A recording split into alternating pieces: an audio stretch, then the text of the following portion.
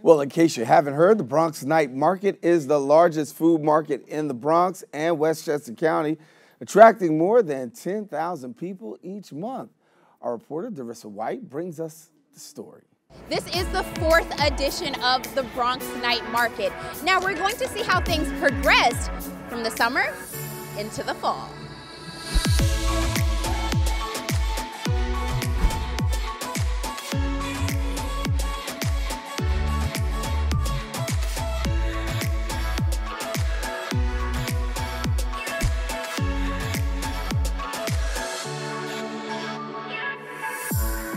Two's company, three's a crowd, and four's a party.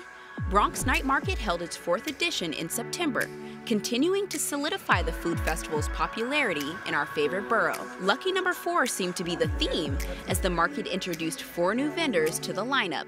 Amanda Celestino spoke with us about the fall market and what to expect. I feel great. I feel like this is another good one. The weather is beautiful. There's a lot of like autumn spirit in the air, and Fordham's back in session, which is great. So we have some new blood here, but it's one of my favorite. I say it every time, but it's like my favorite time. It's like my new favorite market. I thought I loved August, but now I love September. We spoke to a new vendor who's serving up some gelato with a side of stress relief. We also offer an optional CBD cannabis oil on our gelato.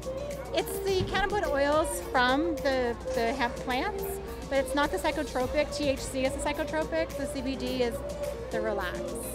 So it's supposed to help with inflammation and help with some anxiety. So we offer it as an optional topping in our gelato. And for the people wondering what the difference is between gelato and ice cream, well, gelato has a lot less fat because it's mostly milk, whereas ice cream is mostly cream.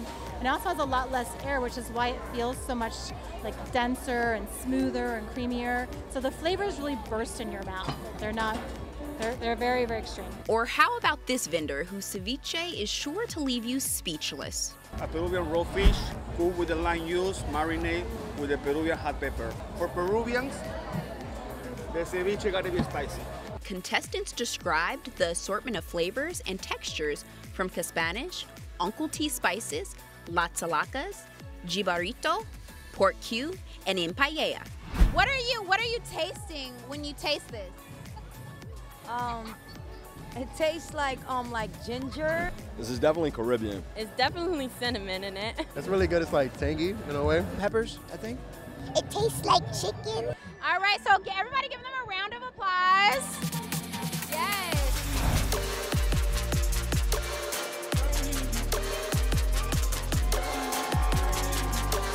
This year's final Bronx Night Market is October 27th, and we'll be sure to go out on a high note. Reporting for Bronxnet, Darissa White.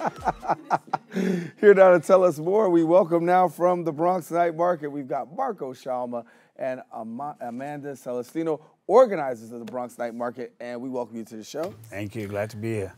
Great work. Thank you. A lot of work. It's coming down to the end. Yeah. How do you feel? Good. I'm glad you say that because a lot of people don't understand the amount of work that takes during the month leading to that event. You know, a lot of people ask us to do like a weekly event or bi-weekly, and every time they say that, Amanda, she's like, no.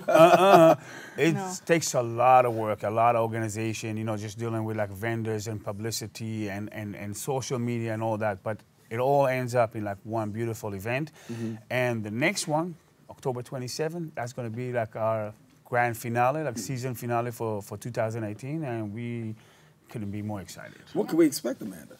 Well, we have about 10 new vendors coming, so that's an exciting addition to the lineup.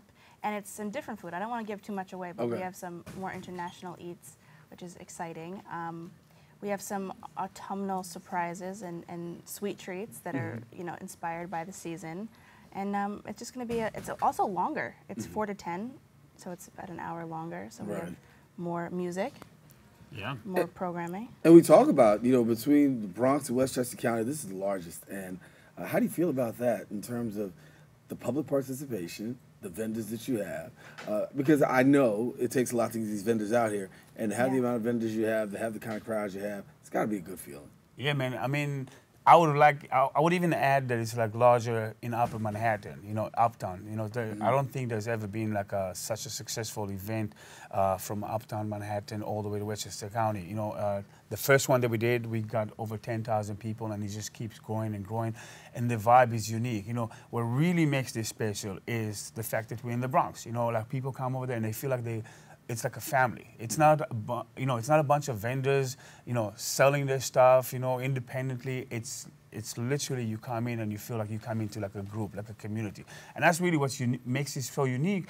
And, you know, if you follow the social media, like at thebronxnightmarket.com or at the Bronx Night Market, you will see the engagement on, you know, like 4 weeks before, 3 weeks before. It's insane. People really love what we did and they support it, which makes it so successful. Also, even the vendors are very friendly with each other behind the scenes, which is nice to see. You know, they're selling next to each other, but I get requests all the time like, can you put me next to them again? I love being next to them. They're my homies. Yeah. So it's fun that they all enjoy each other too, and I think that also adds to the good vibes that everyone who comes is just like excited and having a good time. And it's great for, I mean, it's got to be great.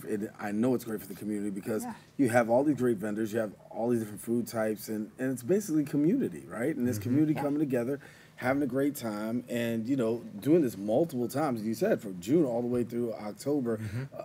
Is there a standout, any one particular time that stood out between June and October for you guys? For me, it was the last one, September, because that actually was the first time where it was more of a night market, you know, because we start usually at like 4 o'clock or 5 o'clock, and during the summer month, you know, we end up at 9, which is just starting to get dark. But this one in September, when it got dark around like 5:45, it just felt like right. It just felt like this is the vibe, this is the energy, and you know, and Amanda does a great job of like making sure that we have about 80% of our vendors local from the Bronx. You know, people that are what we call food entrepreneurs. You know, food entrepreneurs that they can get the chance to shine and expose themselves to a large community.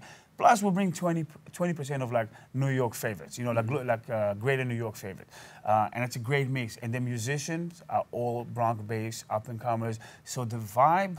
It's just, you know, it's really the Bronx.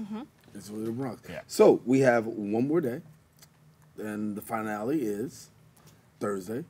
No. I'm sorry, Saturday. Saturday, 10/27, October 27 at Fordham Plaza.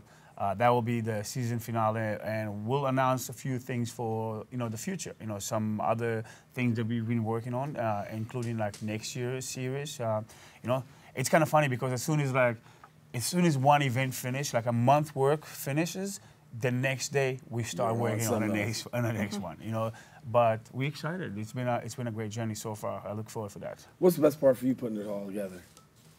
I think when I walk through after all the vendors have set up and people start coming in, that's my favorite moment. Like when people start coming in at like 4:30, 5 o'clock, and it's full, and the vendors are cooking, and I see the layout, and I hear the music in the background. For me, that's the most fulfilling part, is when it starts. And as putting this on, there's a lot of nervousness, obviously, trying to put it on, is it? Not anymore. I think before the first one. I still have that. I don't have that. No? I was nervous leading up to the first one, but after the first one went off, I was like, all right, we got this now. So now to me, it's like a formula, and I feel really comfortable. He's nervous enough for both of us. Well, I'm a cool cucumber all the time. I'm always like, it's okay, it's all gonna be great. good. It's all gonna be great. I don't know if it's that, but before every event, I call Amanda and say like, are you sure people are gonna show up? Because I'm always sure like nobody's gonna show up. It's just gonna be her and I, and then and the vendors, and it just gets better and better. You know, so for me, it's always like, you know, because I deal more with the marketing stuff, so it's me nervous. Like I make sure that I do my job right. So yeah. And I'm more of a, it is what it is. Yeah. It's gonna be what it's gonna be. Well, that's a powerful combination. It's done very well. It's gotten you this far. Yep. Yeah. And we want to encourage people, make sure that you come out and check out the Bronx Night Market. The grand finale is coming, and yes, it's going to be a little autumnal, and yes, you'll have some fun, some food, and get some music and all of that. So come on out. Tell people where to come if they don't know where to come before we leave. So it's Fordham Plaza, 4-10, 1027, and don't be afraid if it's a little chilly. Just bring a light jacket. It's gonna be great. Don't be Just scared. come Don't hungry. be scared. There's plenty of food, plenty of warm energy. You don't have to worry about the cold. We have hot drinks. We have sweet desserts. We have good food. Yep. So just bring a jacket. And it's going to be packed, so it's going to be nice and warm. Yeah, you know, and body people are heat. always dancing, Right. and you heat up real quick. So That's right. That's what we do here in our borough. We Yeah. do it up. All right, well, make sure you code out. check it out. And thank you guys so much for coming. Thanks for having us. Congratulations. Thank you. Great work. All righty, listen, taking a quick break. We've got more open coming up. We'll be right back right after this.